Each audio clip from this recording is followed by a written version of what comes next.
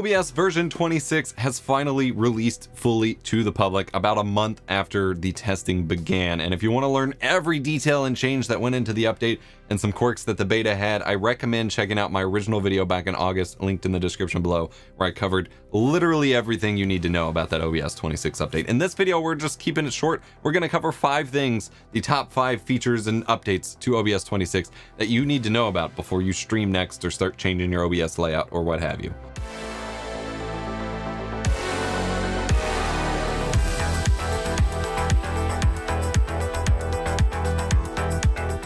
I'm EposVox, your stream professor, and OBS 26 is here. It brings forward some pretty cool stuff, including feature number 1, virtual camera is now supported within OBS, so you no longer need a plugin.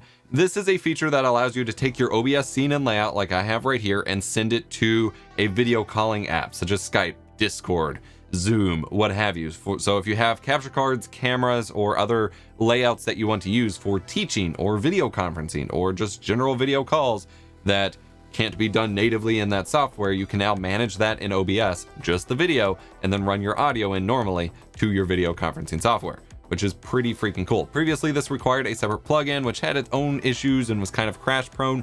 However, there is a little bit of a feature difference between the two, as OBS virtual camera built in only supports one output and it's just the main active scene, whereas the OBS virtual camera plugin had a couple different cameras supported, and you could theoretically send individual sources as separate camera outputs. However, that never entirely worked for me. It would sometimes just give me a black screen whenever you switch scenes and stuff. But there is a little bit of a difference there, and I'm considering doing a full video breaking down the differences, including some features I'd like to see added to the built-in feature. If you'd like that, let me know in the comments below. Number 2, and I'm going to combine what is sort of number 2 and 3. We'll have a separate number 3, but number 2 is actually 2 features in that it is a source management toolbar as well as media source controls. So this adds below your video preview a toolbar that actually lets you manage certain settings of an individually selected source, such as a capture card, a webcam, an image source, or a media file, a video playback. And you now get controls for them. So for capture cards, you can immediately pull up the properties or change the filters or whatever without needing to click a bunch of extra times. You just have one-click buttons to access those settings. The media source gives you a lot more controls, including a playhead for playback status, so you can actually see where or control where the video is. You can pause it, you can skip if you're in a VLC playlist, things like that, which is really freaking cool and incredibly powerful, and has saved me a lot of headache and allowed me to make things run a little bit smoother for my streamer news live show every other Friday. Check it out. Yeah. I cover a lot of tech topics on my channel, and I can't always go super in depth on all of them, as some are just too far out of my wheelhouse for me to have expertise on them. But as an educator, I'm always learning. I get asked in videos on more hardcore topics like my automation scripting to provide more resources for learning for those that want to get into coding and scripting and things like that for themselves. And for that, you should check out Brilliant. Brilliant is math and science enrichment learning, taking a more active approach to education, as many of these skills you really learn by doing rather than listening to someone like me all day. They have daily challenges pulled from your ongoing courses that help you, get a little refresh and get into specific projects each day, and provide you with the context and framework to tackle each specific challenge and learn concepts through application, actually doing the thing. If you like a specific problem and want to, dive deeper, they have quizzes and more ways to get more detail about that specific problem. And if you get stuck or are having trouble with it, there's a community of thousands of learners talking about each problem and providing solutions and ways to help you figure it out, rather than just giving you the answers. This has been super key to me learning to pick up Python to further enhance my projects and my scripts, where I usually just put them out there and be like, if someone else wants to finish it, you can. I'm now learning to actually finish my own projects and provide better tools, and allows me to engage on what was originally a passing interest of, oh, that would be cool one day, to actually learning and developing a new skill.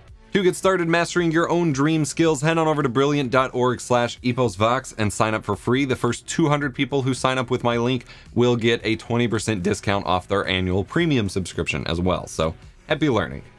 Next up, they added a new AI noise suppression filter that actually feels like it kind of competes with RTX voice or NVIDIA broadcast voice in some ways.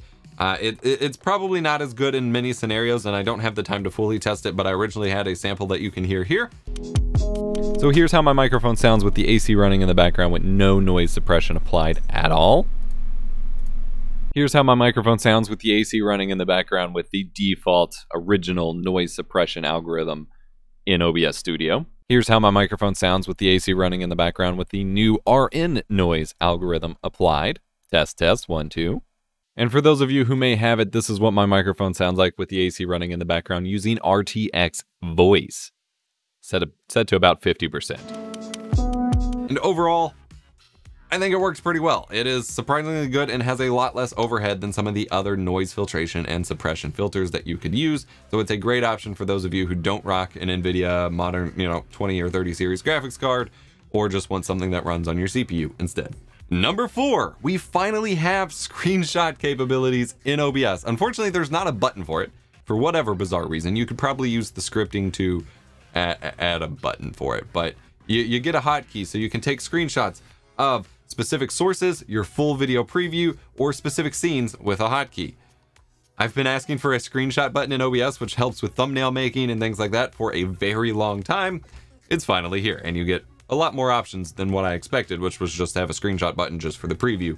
Now you can do specific scenes if you have like a specific source you need, like you just want a screenshot of your camera in a full gameplay layout scene or something like that. You can do that. It's pretty cool. And number 5 is a silly one, but one that I think just provides that extra level of polish for OBS, and that is that the audio mixer bar now updates at 60 Hertz, or at least you have the setting for it to update at 60 Hertz, which makes it a lot smoother looking, a lot more polished looking. It extra level of polish, like I was saying, but it also helps it update more in real time, because by updating at 30 Hertz, it was updating at minimum at half of your monitor's refresh rate for 90% of monitors out there, or lower, and wasn't entirely caught up in real time, especially for those of you running 60 FPS streams. And so this helps it remain more accurate on a time level, as well as just look smoother overall. So not the biggest update in the world, but they have been making a lot of changes here in OBS, and I am stoked for them. There's also been some quick sync improvements. They added sRGB support if you're doing PC captures. It's no longer the default, as apparently it caused some issues with streaming to YouTube. So that's a thing. They've improved a lot of bug fixes. They've added some right-click context menu options. And one of my favorite little features is you can actually reorder the VLC media playlist by dragging and dropping instead of having to click move down, move down, move down, move down, and things like that. So pretty cool update regardless. Glad we finally got one again this year. Go check out my full video if you'd like to learn more. Otherwise, download link will be in the description below. It's no longer in beta or release candidate. It is full release now. Go check it out. Go play with it. Let me know your thoughts, and come hang out with us on Discord and share your thoughts with it there over at discord.gg/EposVox. I'm no longer misspeaking when I say that, because we got partnered. So that's actually my URL now. Super stoked. Thank you so much for your support. Subscribe for more tech education and stream guides. I'm EposVox, your stream professor. I'll see you next time.